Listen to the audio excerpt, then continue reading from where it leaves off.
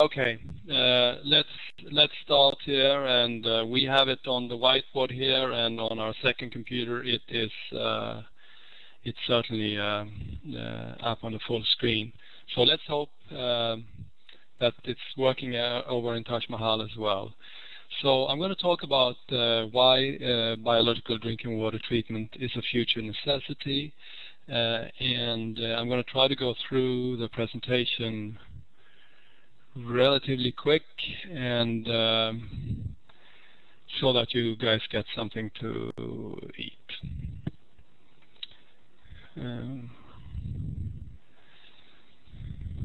Okay. This is the Advanced Aboriginal Water Treatment team that I'm working with, and we've done a lot of work in Aboriginal communities here in Canada. I'm the guy in the middle, and some team members are on the side of me there, and my co-authors as well. Oops, sorry. Okay. And the Advanced Aboriginal Water Treatment team is composed of Aboriginal waterkeepers concerned with the production of truly safe drinking water with the help of science, and we have a string of communities that are doing research and having biological processes in their treatment plants. So it's an ongoing affair, and the water that we have to treat is of extremely poor quality, and it's not possible to use simply filtration methods to produce a high quality water.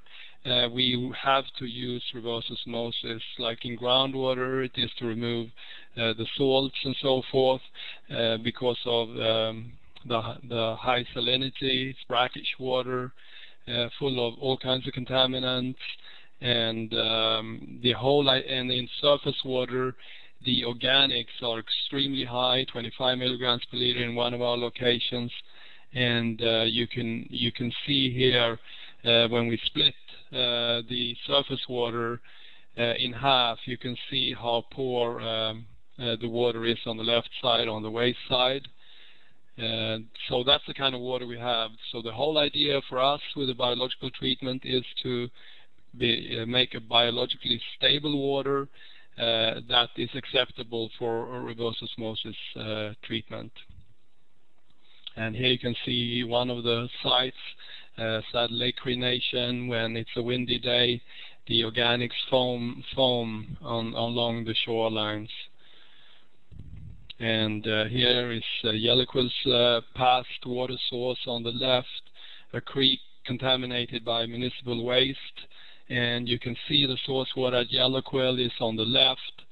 That's the raw water, and City of Saskatoon's raw water on the right. So the challenges we have in terms of making the one on the left safe for human consumption is quite considerable. And here's just a picture of Canada. We work mainly in Saskatchewan, but are now also expanding and working in Alberta and elsewhere, and Manitoba. So central Canada is where we do most of our work. And for us, we certainly have very large numbers of particles, microbes, inorganic ions, iron, manganese, arsenic, ammonium, calcium, magnesium in terms of the brackish water, sulfate, sulfide, dissolved organics.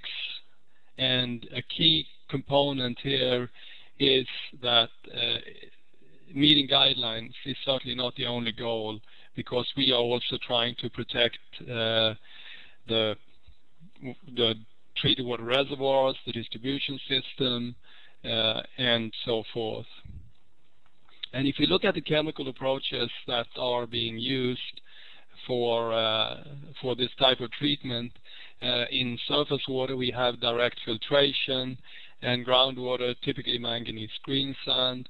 We use large quantities of treatment and disinfection chemicals, and we still have no ability really to meet the Canadian drinking water quality guidelines in many of these communities.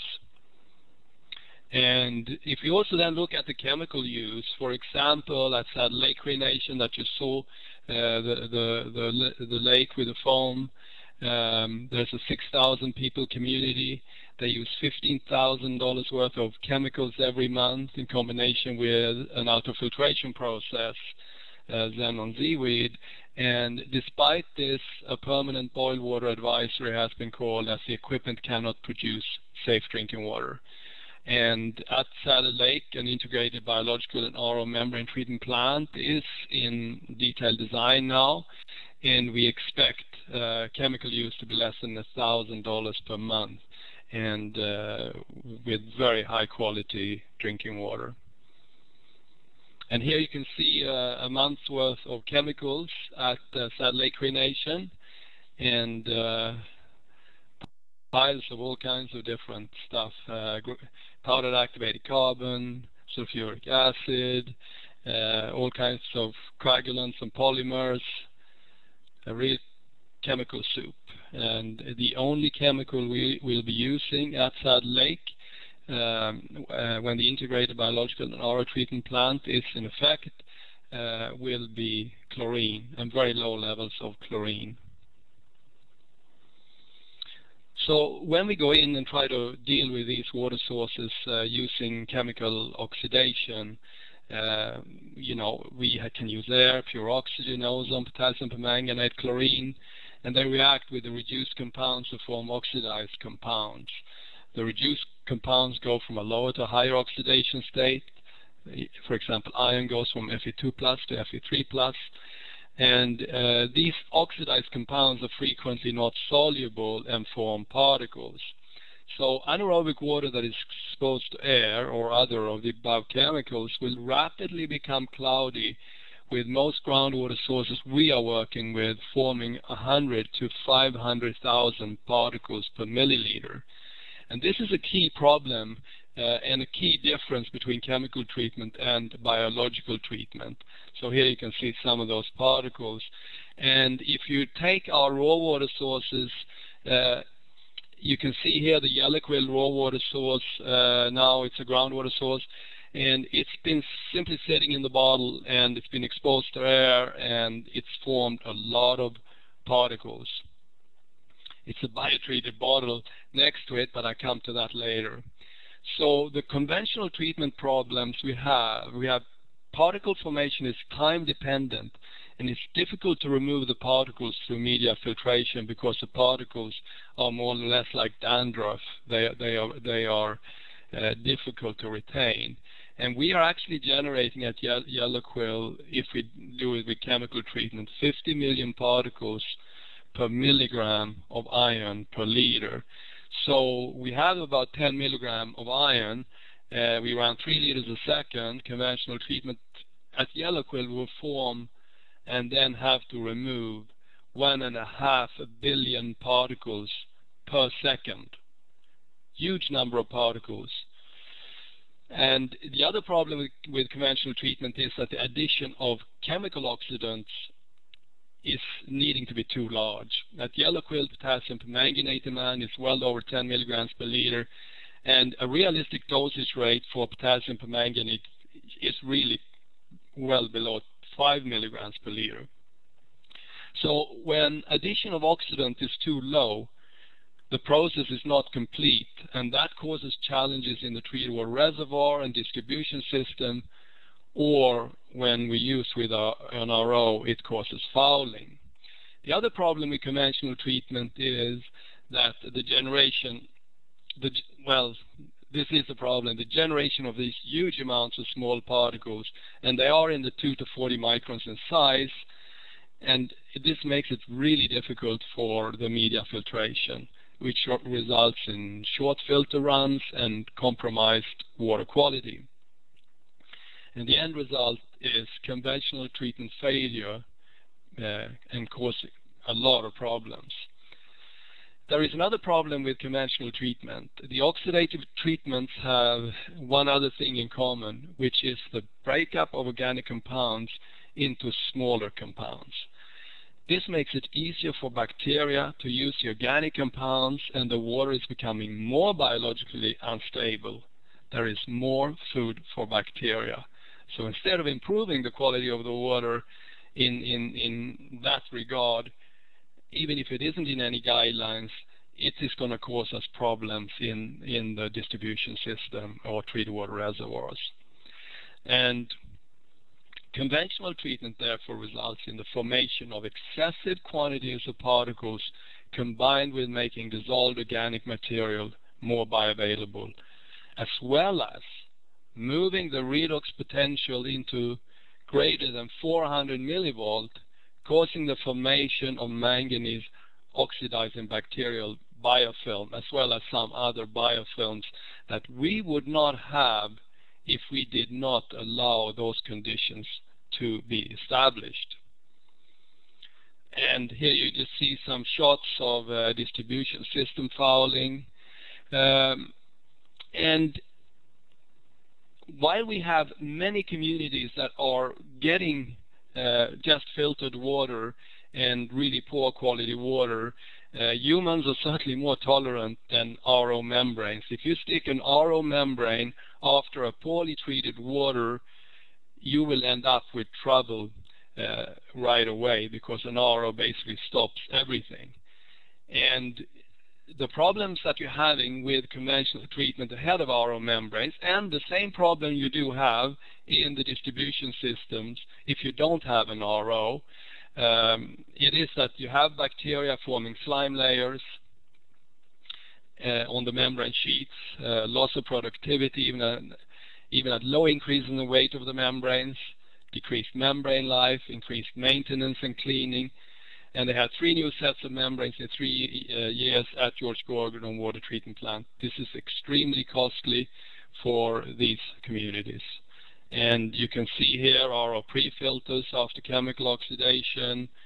They look pretty grubby. And here you see an RO membrane and just uniformly contaminated from the poor quality pre-treatment. Now, when the difference here now, we come over to biological filtration, and while I feel it's a key to future water treatment, I have taken a lot of chemistry courses and done a lot of chemical work, and when we see that we generate 1.5 billion particles per liter per second at Yellowquill, I don't think we as chemists are ever going to get those types of solutions perfected. There's always going to be challenges to do that. And that's why biological filtration comes in and has at least a chance of dealing with these extremely poor quality water issues. Now, you never allow reduced compounds from becoming physically or chemically oxidized in biological filtration.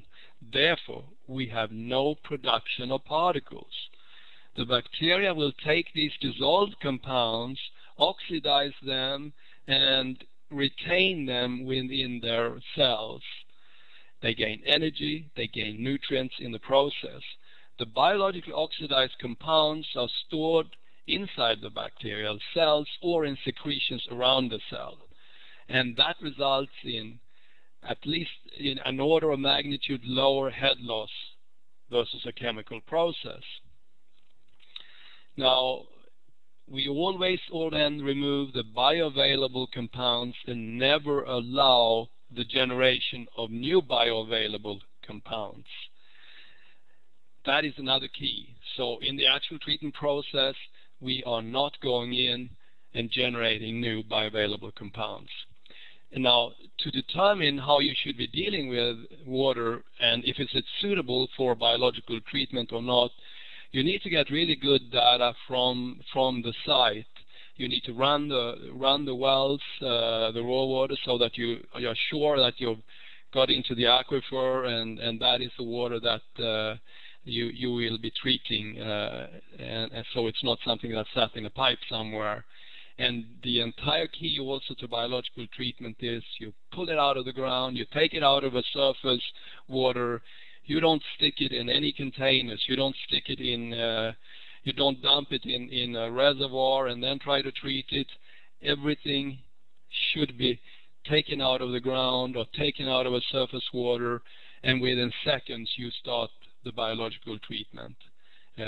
So on site you need then good data for oxygen, redox, temperature of the raw water is a key factor, and good temperature measurements is sometimes hard to come by, because I've seen a lot of temperature measurements that simply don't make any sense. So you have to have good data for that, and then you just have to take samples so you can get good information on the nutrients, the metals, and everything else in the water.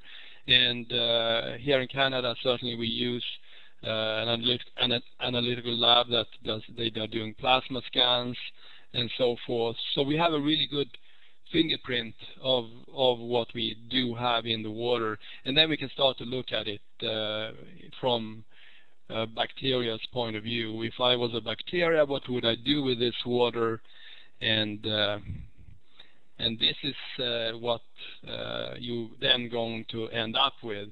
Instead of the formation to the right of these particles, the bacteria grab a hold of the reduced compounds, and you form no particles, and on the left side. So that is totally the key to biological groundwater treatment. So transforming anaerobic groundwater, water is pumped out of the ground containing no oxygen, anaerobic, with reduced forms of many compounds such as iron. Water is clear. Air and water introduced into the biological filters, where bacteria oxidize the iron, and the water remains clear. No particles are formed. And typically, in a biological treatment plant, you have your well pump, and it should be driving the entire process. All you have in the plant is filters, and if you have an RO, after the filters, the RO booster pump will pick up the water, and it goes straight through the RO and is processed. And it's not until you have finished processing this water that it is dumped into the treated water reservoir, and the process is over. So no intermediate dumping anywhere. And the biological processes are controlled by ensuring that the right oxygen and redox conditions for each contaminant removal is maintained in the filters. The final goal is to have a biologically stable water that will not promote further growth of bacteria. If you don't use ROs and so forth, that is the kind of water that you can distribute in your distribution system without ending up with the challenging problems that are now being raised by mycobacteria and other types of pathogenic organisms thriving in distribution systems around the world. That's going to be the next key issue in drinking water treatment, and even if the regulators haven't caught up to it yet, they will catch up to it, because it's causing a lot of problems. And really the only way to get rid of those types of problems is to make sure that you are not putting out any biologically available compounds in the distribution system, because if we have no biologically available compounds put out, these biofilms of mycobacteria, Legionella, etc., they simply cannot exist.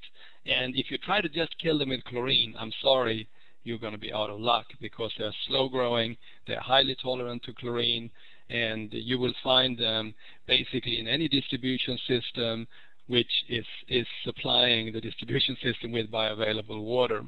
Now in Canada we started in 2002 with our first pilots and so forth, the Yellowquill pilot. You can see low temperatures we have in Canada, and now after 3 years, we first Yellowquill, then PASPA, then Gordon's, and now the federal government, the Department of Indian and Northern Affairs Canada, is basically considering the integrated biological and RO treatment as the best available technology, and we are now just busy running around doing pilots, putting in water treatment, new water treatment plants. Muskaugan, that's a groundwater, it's a retrofit. Mosquito Grizzly Bear Head, Lean Man First Nation, it's groundwater retrofit. Dakota Dunes is a resort groundwater retrofit. Whitecap First Nation, groundwater new. Saddle Lake Cree Nation, surface water new. We're running now up to 500 gallons per minute. And if we now look at cost compared to conventional treatment, new construction cost is similar to conventional system construction, but operational costs are typically less than half of conventional, and the water quality that you get out of it is far superior. Now, if it comes to retrofits, any properly designed conventional filtration system can be directly converted to biological filtration without additional filtration capacity. Operational costs will drop to less than half of prior costs, and the water quality will be far higher. Here you just see new construction.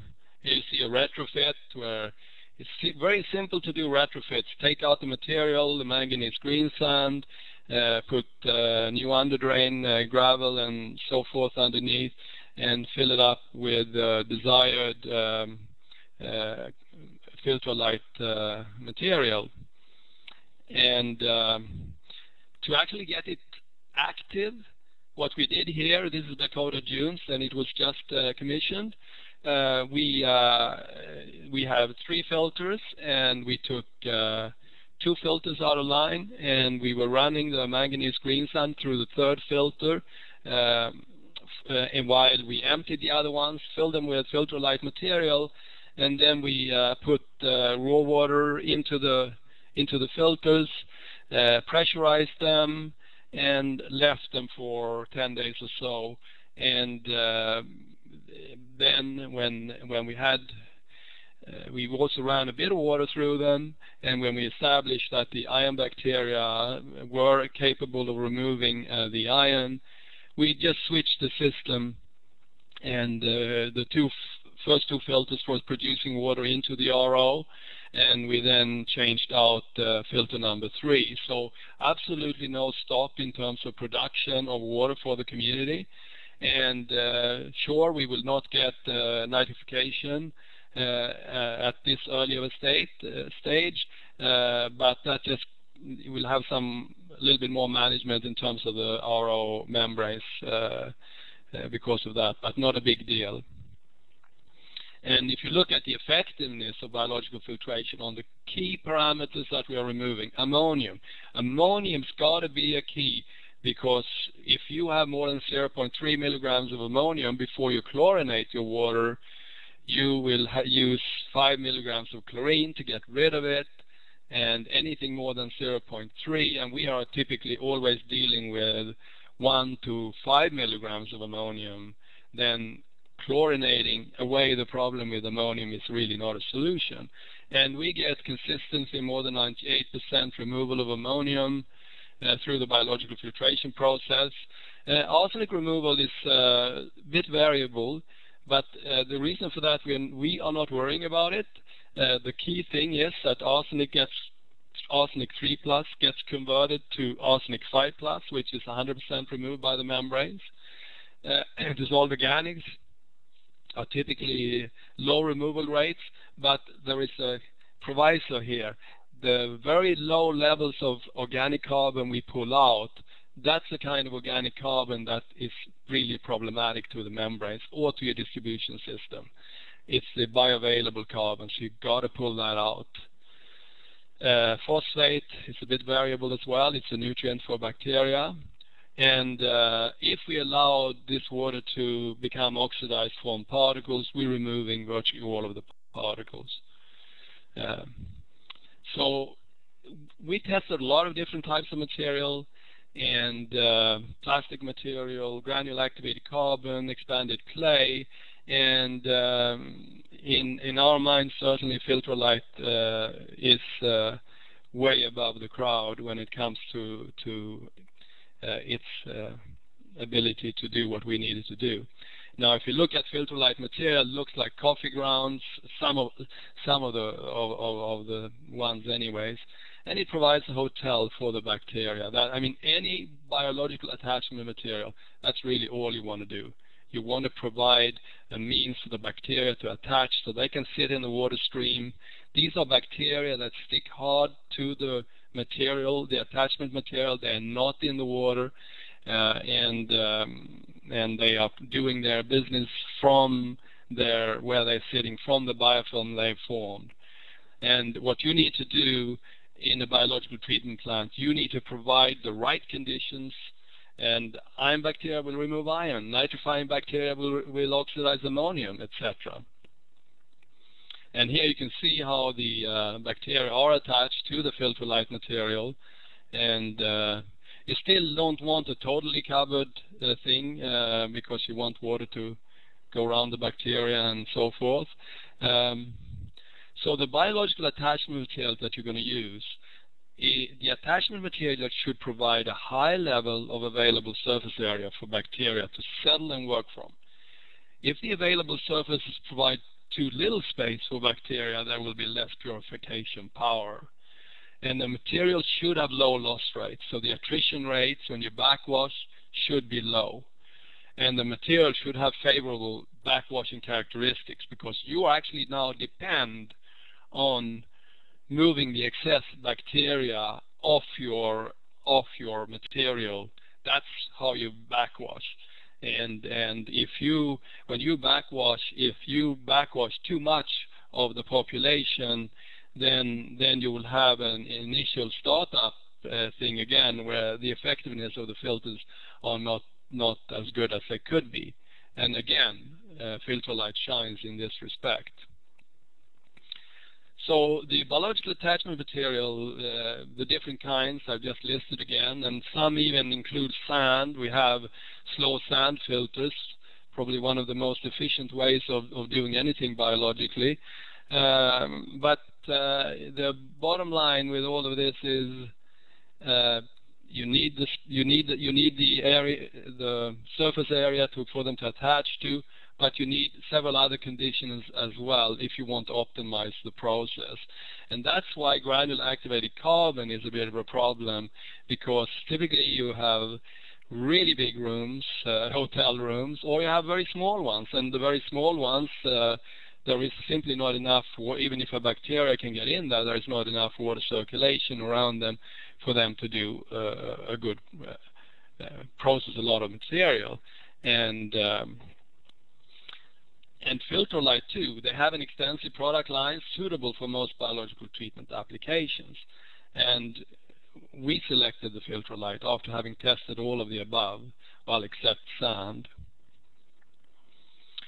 Now, if we look at the actual processes of biological treatment, what can we do? We can only do things that bacteria would like to have use of. So it's got to be an energy source, or it's got to be a nutrient, or the bacteria are really not interested in it.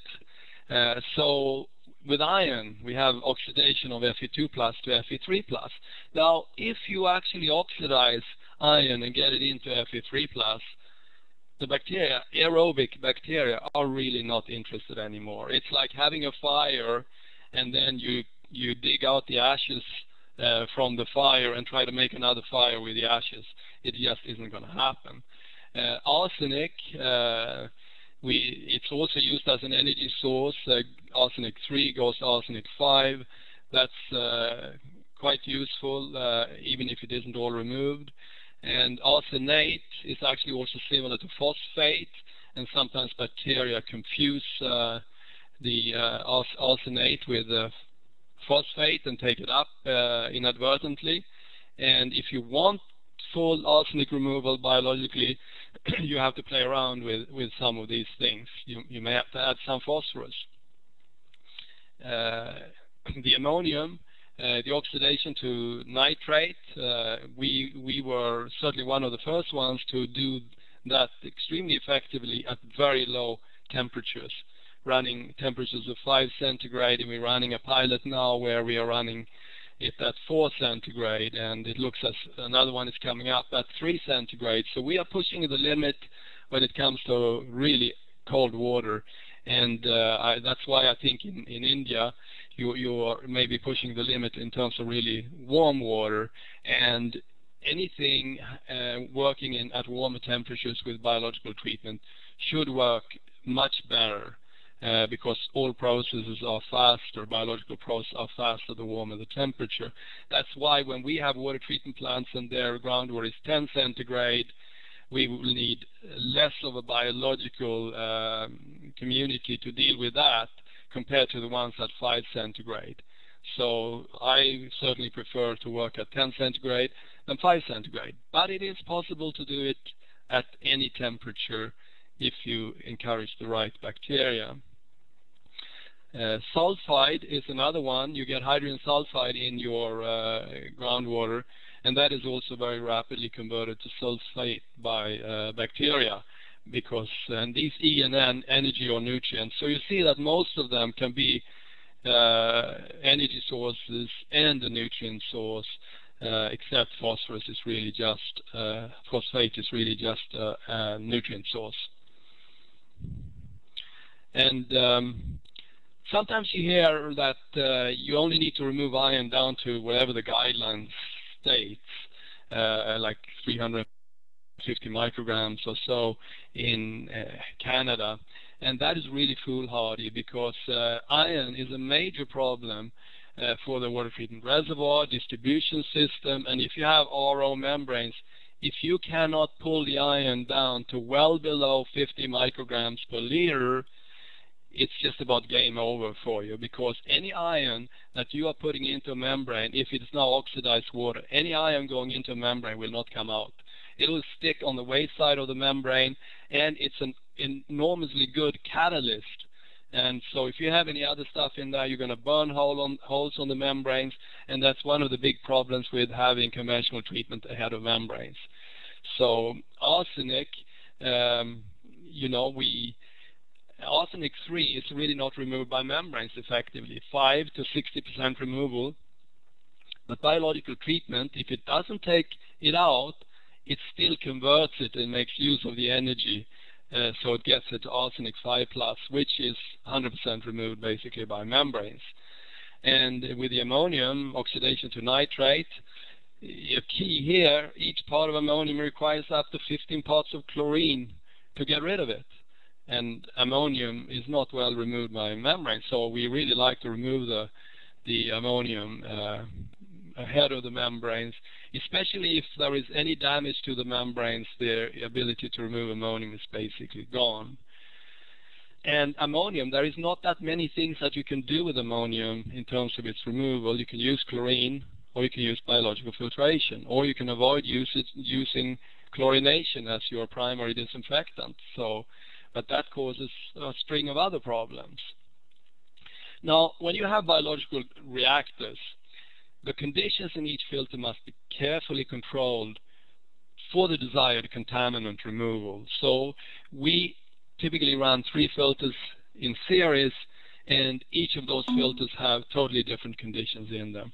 That will give us the iron removal, it will give us the nitrification, it will give us the bioavailable DOC removal and arsenic removal, and it will also give us robustness. We could do it in 2 filters, but then we would sacrifice some of the robustness of the process.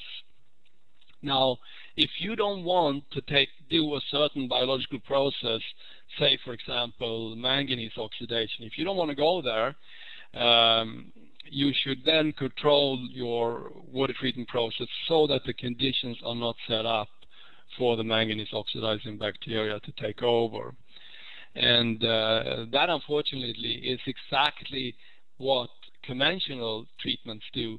They move the conditions in the water right into the area where manganese oxidizing bacteria like to be. So man does something that nature wouldn't do, and that causes a lot of problems, distribution system problems, membrane problems, and so forth. Now, if you select filter-light material correctly, and you can provide for highly stable conditions for the removal of the different contaminants, and with all the other benefits in terms of backwash, etc., that shouldn't be too complex for the operators to do, and still have really, really good rates right after backwashing. And here you see one of our original setups at Yellowquill. But as I've told you, you need to control the different conditions in each filter, so your application of air may be only in the beginning, or it may be in the beginning, biofilter 1, or you may have another one at biofilter 2, or even at biofilter 3. So what you play around with really is making sure that the oxygen conditions are right exactly for what you want it to do. That's the key. You can see some same as any conventional filter, because we have effective contaminant removals with low filter head loss, means we have low backwash and water use. Typically in groundwater situations, less than 5% of the backwash water is used compared to manganese green sand, and run times are more than 10 times longer than what you can get with conventional treatment. And you see Yellowquill was quite a small plant, and it's a distribution system backwash. So what we have now tried to say is we have terrible water here. In fact, I've been in Thailand, I've been in China and looked at water in those places. I have yet to find any of those places have poorer quality water than we have in terms of the chemistry and the organics in there. Microbially, yes, there can be challenges, but anyway, so we need to have extremely effective processes to be able to get these really poor quality water sources that are simply too poor for conventional treatment ever to succeed. So that's the kind of water. There is nobody can treat this with chemistry successfully if they want to have an RO system after it. So that's what we are doing, and the entire goal here is for us to treat the water so that the membrane will not get fouled up, and distribution and membrane fouling cleaning requirements decrease. You actually will find that even if you have conventional treatment and an RO, 50% of the BOD may go right through even the tightest of an RO membrane.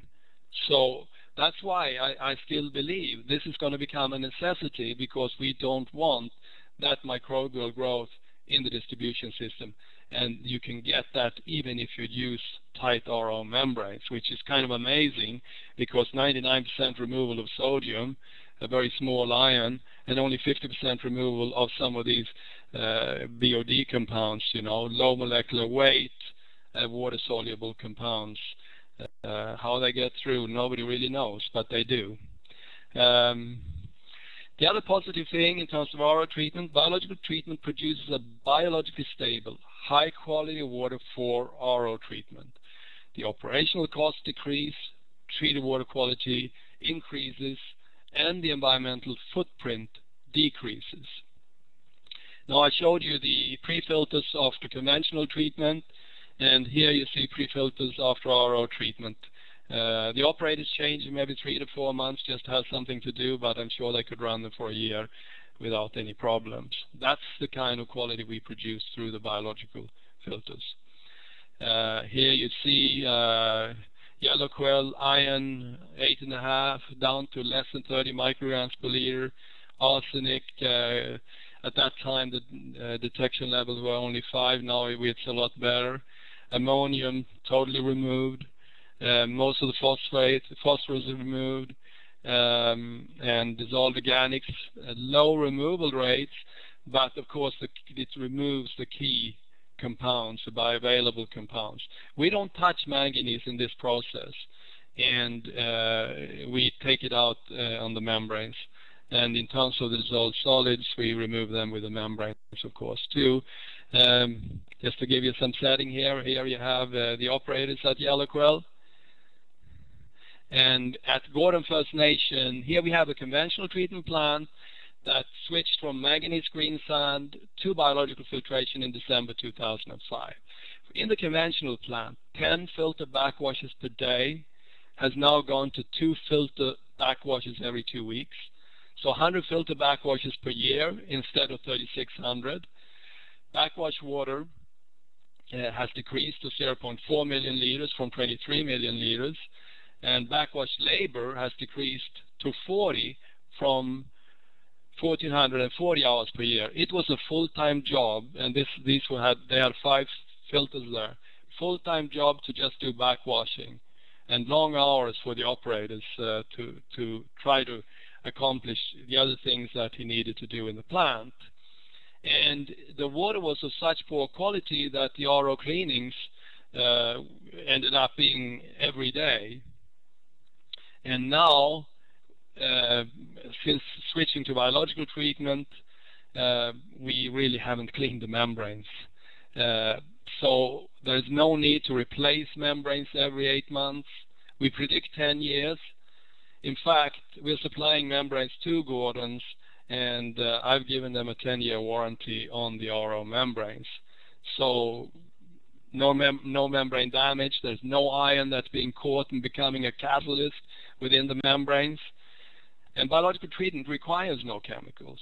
Antiscalant requirements have decreased several-fold, and switching to biological treatment has resulted in cost savings of more than $100,000 per year for this community, or 1,200 people. The reason we save so much money here is that they had such a big problem with their process. They had to replace membranes and so forth. Otherwise, cost savings would not be this huge. But you also got to think about it that they could only run brand new membranes for less than a month, and then the membranes were damaged, and then you started to have poor quality water in the distribution system. You couldn't retain the ammoniums, you were not disinfecting properly. So it is actually, the problems are greater than even just replacing membranes every 8 months. Here you see their biofilters, and here you see the membrane skid. And again, now with biological removal, all iron is gone. Arsenic levels are 72, ranging between 70 and 85 micrograms per liter. It's taken down below 15 micrograms biologically. Ammonium removed, phosphorus removed, dissolved organics low-level removal. Manganese not touched, but very high manganese levels that are, of course, totally removed by the membranes. And here's Bob. He's the operator there. He's a member of our advanced Aboriginal water treatment team. So the development that we came up with in the end was an integrated biological and RO treatment process, the IBROM process.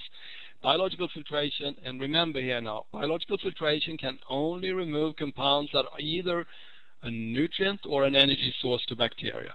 The goal is to remove all such compounds so that no further bacterial growth can occur in the membranes or in the distribution system. And reverse osmosis membrane treatment will then remove most compounds without plugging or fouling. After membrane treatment, it is desirable to add calcium and magnesium back into the water, and that's what we also do. The RO membranes remove manganese and any remaining ammonium and arsenic ions, while our membranes, even at Yellow Quill, we cannot tell the difference between a brand new membrane. We pulled them out and tested them. We cannot tell the difference between a brand new membrane and a membrane that's been for 6 years at Yellow Quill. That's how well we have treated the water. And when the membranes are not damaged, they will certainly also remove quite a bit of ammonium, although we now don't have any ammonium for it to see. But any remaining particles and dissolved solids, etc. And this demineralized water goes through a calcium and magnesium bed before distribution. Now, if you look at the tap water, you can see some of the no ammonium, arsenic very low, not detectable. Dissolved organics very low, so no organic disinfection byproducts. Actually, trihalomethanes are below detection. Manganese very low, nitrate low, little bit of nitrate there. But what's happening with the nitrate is it's it certainly can go through membranes to some extent, and some is taken up biologically by the bacteria, but we will have some traces of nitrate always. So trihalomethanes is below detection. Now, one thing that the WHO is recommending is that for RO-treated water, we got to increase the calcium and magnesium alkalinity and hardness and TDS of the water. So they've said here are the recommended levels for demineralized plants, and you can see calcium is just above the recommended level, and hardness is, alkalinity is. Magnesium is a bit lower, but we have now changed the composition of our contactor, and we are now up to recommended levels as well. So the conclusion here, biological treatment can replace conventional treatment with little need for chemicals. Following the biological treatment, reverse osmosis treatment can make salt water drinkable. Distributed water is biologically stable. There is little opportunity for bacteria to grow in the distribution system, and there is virtually no chlorine in demand. Chlorine levels at treatment plant similar to distribution end. Life cycle costs are much reduced. We really have a choice. We can either grow the bacteria in the water treatment plant, or they will grow in the distribution system. Safe drinking water is a must for healthy communities. CSC Native community at George Gordon First Nation. Yellow Quill was invited to present our work at Yellow Quill to the United Nations in 2005. You see the operator on the right who presented at the UN, and taking you to George Gordon First Nation, where there's a powwow celebrating different things. Very colorful costumes. And I hope that you have some time and visit our website at safewater.org. And our sponsors, Alberta EcoTrust for these webinars, Alberta EcoTrust, Canadian Superstore, Sapphire Group, and the Royal Bank Foundation.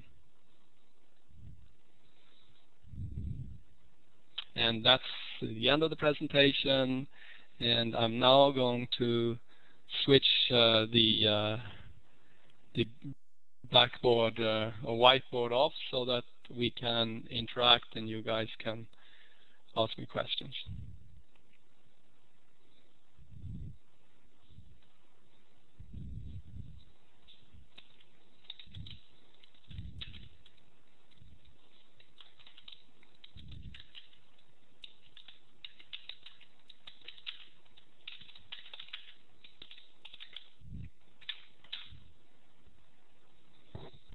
So I'm hoping that Rajat, you can see this now. No?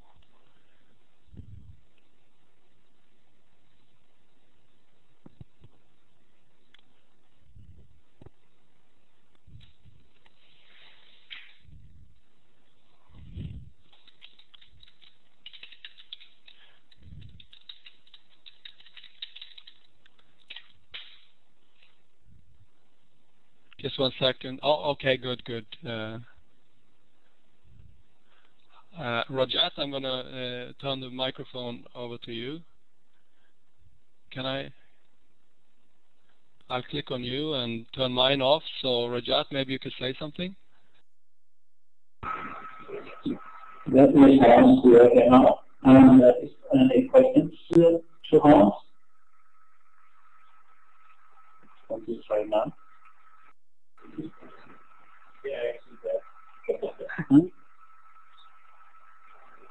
There is no Hans on the picture now. It's very keen. Again.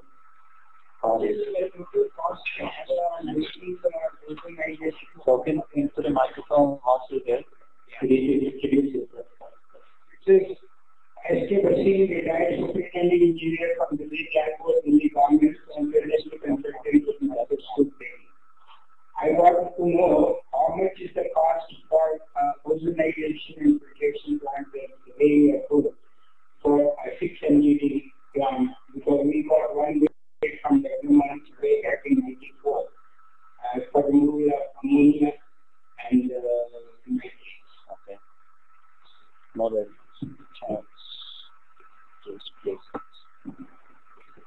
Did you hear that, Hans? No, I can't actually hear. So if you could type it out for me, I can respond to it.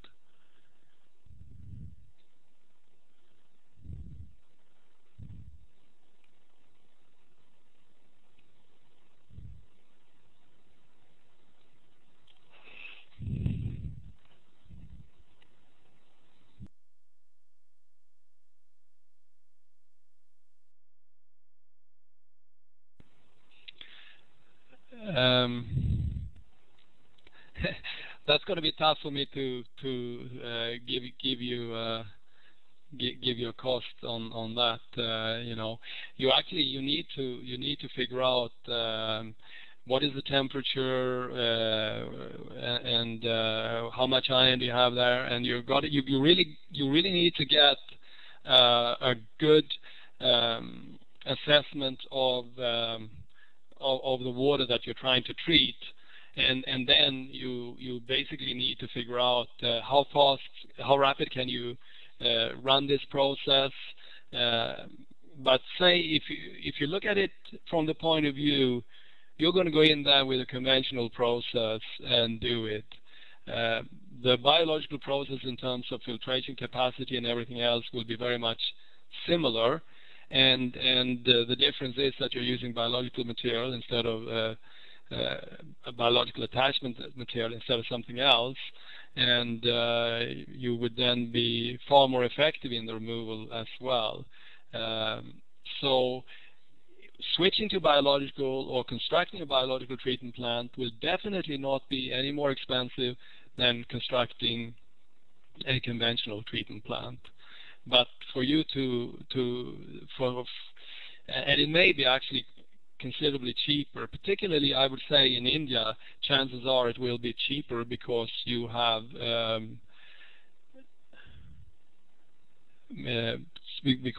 higher, warmer temperatures in the water.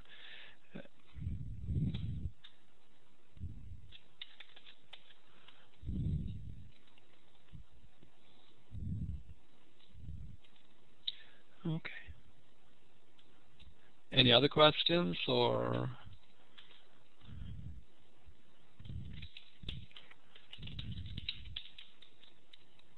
Okay. Okay. Okay.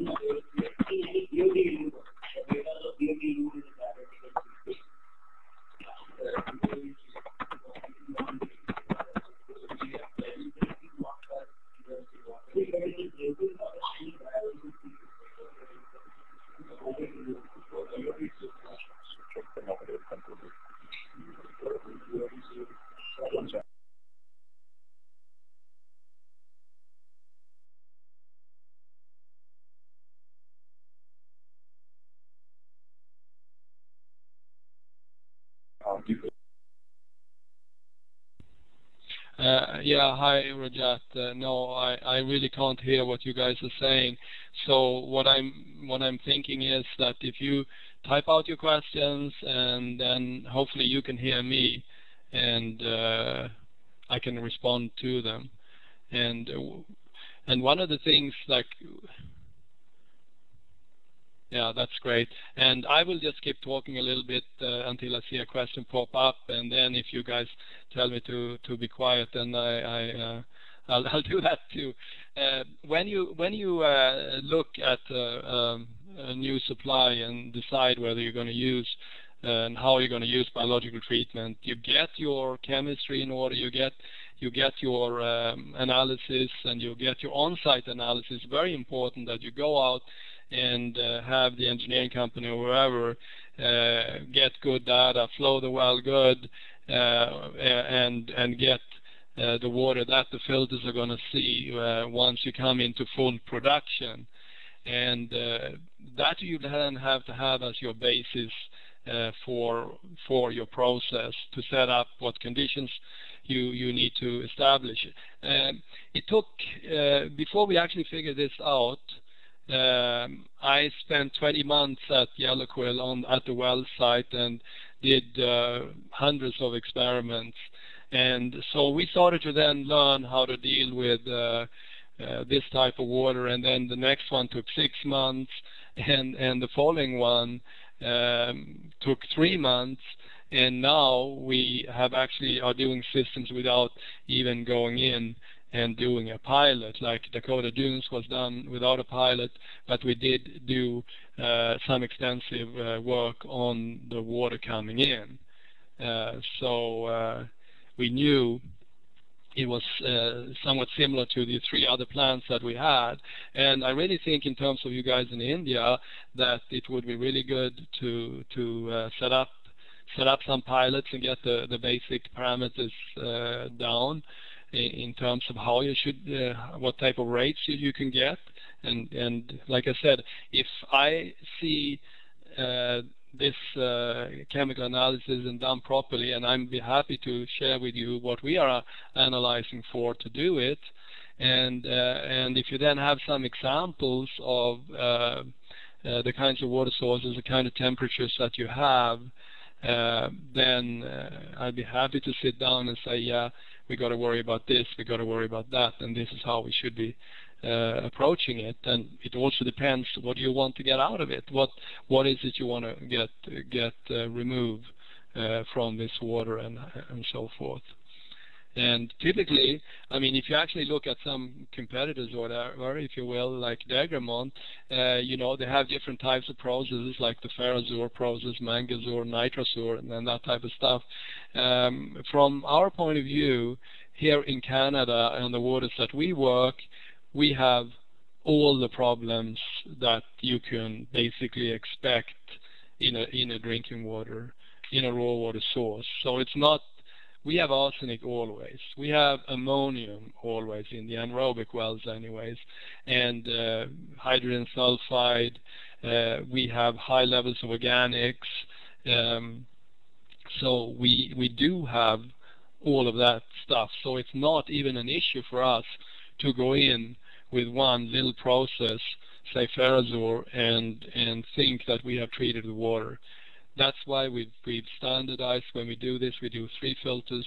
We do we truly form a water that is not that has no biological activity left in it. And in fact, at Yellowquill, I gave a bottle of water to both to the engineering company that we were working with and to the federal government person, and that was in September 2002. And you can look at those bottles that they have in their offices today, and there's absolutely no difference.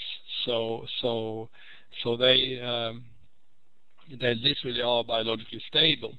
And I think Okay, so I think we should wrap it up, and I hope you guys have a really nice supper, and I look forward to talking to you guys again in the future. Thank you. Bye-bye.